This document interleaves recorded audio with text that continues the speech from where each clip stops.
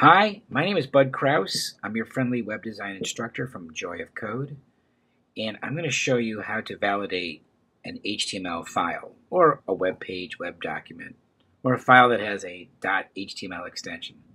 This is very important and something you want to do as you learn about best practices and web design standards. So let me start with a file that I already have, and it's right here.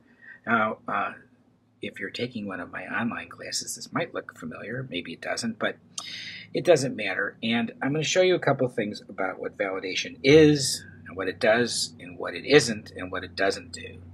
So the first thing I'm going to note is that this page looks like it's put together with tables, and that's something that you really want to refrain from these days. You want to use CSS to do layout. But that's okay for our purposes. We don't really care about that. What we want to look at is the source code. Here it is. We want to make sure that it's correct. That's more important right now than anything. That's all about getting it right. And one of the reasons why you want to get it right is so that CSS will work as it's designed to work. That is, cascading style sheets, the language that's responsible for bringing style, presentation, color, layout, typography to any web page. But anyway, let's get started with the HTML validation. Now, this is not really an HTML file, if I want to be truthful about it. It's an XHTML file, and I know that by looking at the doc type statement over here. So let's just take a look at how to validate this. So now, I already have open the W3C markup validation service. There are a number of different kinds of validators or HTML validators on the internet, but I always use this one because I feel that since these are the people who are developing the HTML technology, we should go to them as the source to find out whether or not our code is good or not. And one thing you might want to look at here is that there are 3 different ways to validate your code. One is by URL. So you could just, in that case, just paste in any web address and check to see if it validates. Okay. Another way, and we'll get back to the middle way in a second, is to just copy and paste all of your HTML code right into here and validate it. That can be a useful technique, but I find the most useful one is if I'm working on a file and it's on my desktop, the best way to do it is just by file upload. So I'm going to browse to where this file is located, and it's on my desktop, and it's called bad.html because it really is bad HTML. And I'm going to, before I do that, I'm going to go over to more options. And 2 things I want to note right away is, one's called character encoding, and the other is the document type, okay? And notice I have both of these set by default, or that is automatic detect. And that means that the validator will automatically look at the character encoding that I'm using in my file and the particular doc type statement that I'm using. Now, I'm just going to open up this one here, and you'll notice, well, you have all these different flavors of HTML and XHTML. They even have, at this point, HTML5, which is not yet a W3C recommendation, so it's experimental. But I don't have to worry about any of these because, as I pointed out a minute ago, I'm using XHTML1 transitional, which was in my doc type statement. So when it automatically detects, that's exactly what it will be doing. The validator will read that line of my code and understand that it's XHTML. Okay. The other thing I want to do is show source. Now, you're free, of course, to experiment with any of these, but you'll see why in 1 second. I click off show source. So let's check the page, and the server looks at all the lines of code in my HTML file, line by line, okay, and it checks to see what I may have done wrong. And even though it says you did 14 errors, you committed 14 sins here, in actuality, no, I didn't, and you'll see why and how in a second. And now, because I clicked off show source, this is going to be great because when I click on this over here, it says I'm not allowed to use a p tag where I put it. And this is right over here, the code that I'm using in my file, so it's great. So I have all the code. Now I'm going to scroll up, which is what I always do when I do a validation. And just to see, because chances are it says I couldn't put a P tag here because there probably wasn't a closing tag above it. And sure enough, when I look at this over here, which is a table, you notice the last tag here is a closed TR tag. Well, in HTML or XHTML, for every open tag there has to be a closed tag. And because it starts off with an open table tag, I have to have a closed table tag. And I totally missed that. So what I'm going to do is add that closing table tag right here.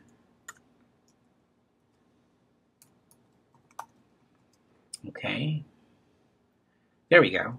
And I'm going to hit Command S to save the file. That's very important. So I need to do that because when I revalidate, I want to make sure that the changes I made in my code will register with the validator, or that is, be recognized by the validator. So again, I'm going to have to load the file, go to bad.html.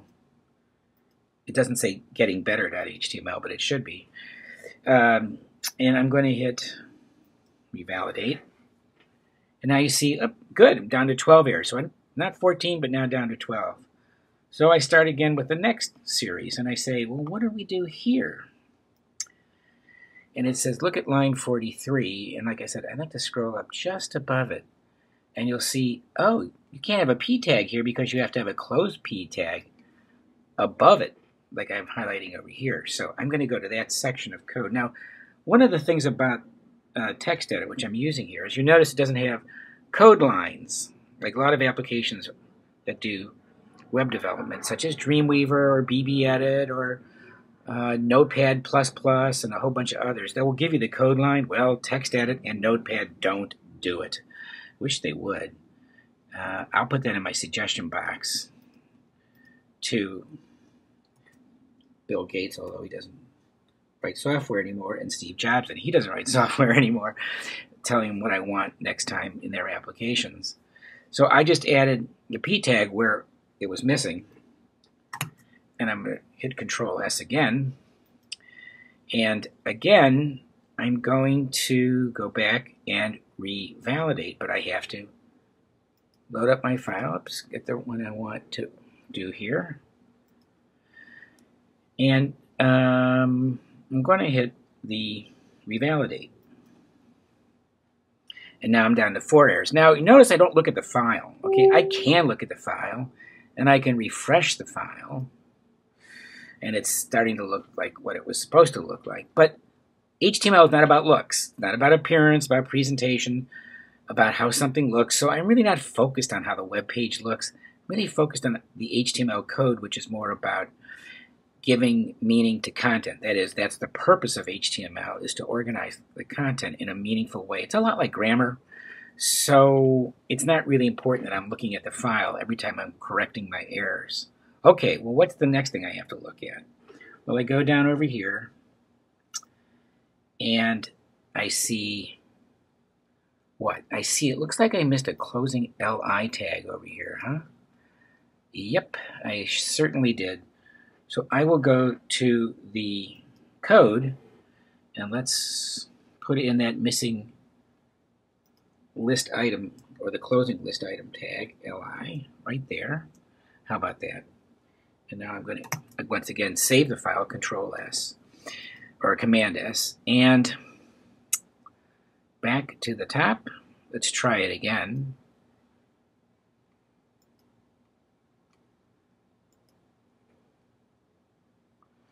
Okay. Let's revalidate. Well, we're getting there. 2 errors, okay? Let's see. We'll scroll down here.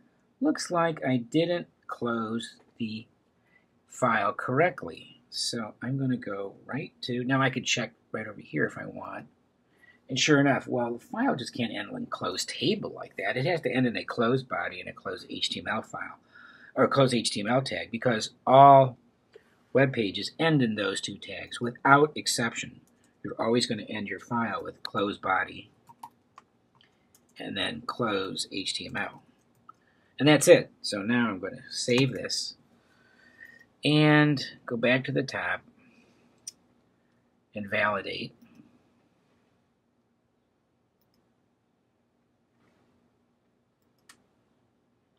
and let's revalidate one more time. Yes, we get the green bar of happiness. It says that we passed validation. Now, it's possible you may get an error when you do this. I'm sorry, not an error, but a warning.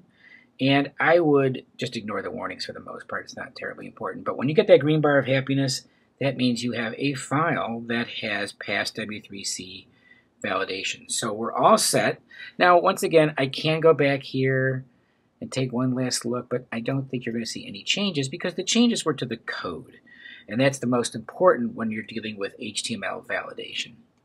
So I hope that you understand what the purpose of validation is, which is to make sure that the tags are in their right sequence and their right order. But what it doesn't do, it doesn't tell you that you're using the tags correctly. So it's totally possible to have a file which validates but uses bad code. For example, a page that would have nothing but H1 tags, or a page that had nothing but paragraph tags, or a page that had lists but didn't use list markup, or a page that uses tables for layout. Those pages can all validate, but it doesn't tell you, the validation process does not tell you whether or not you use the tags correctly. For that qualitative assessment of your page, that's something that only a human being can do right now. For the quantitative assessment of your page, that is, did you get all the tags in the right sequence? For every open tag, is there a matching close tag? That's the purpose of HTML validation, which I've just demonstrated.